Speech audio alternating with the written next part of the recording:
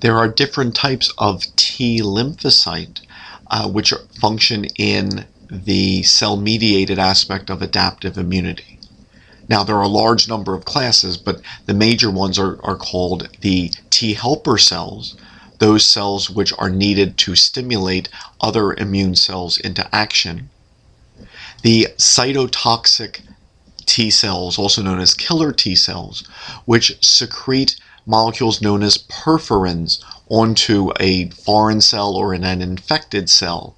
These perforins then form a hole in the cell membrane of the second cell, which will destroy it. There are suppressor T cells, which are capable of suppressing immune reactions. Now, this is important because we do not want immune reactions which are inappropriate, say autoimmune diseases which react to self.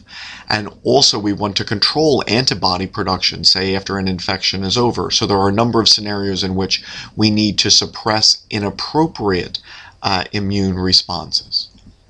Finally, there is a class of immune cell known as the natural killer cells. They are interesting because they are not true T cells. They lack T cell receptors and they lack many of the components of T cells, but they do have other aspects of T cells. So they have some, but not all of the features of T cells.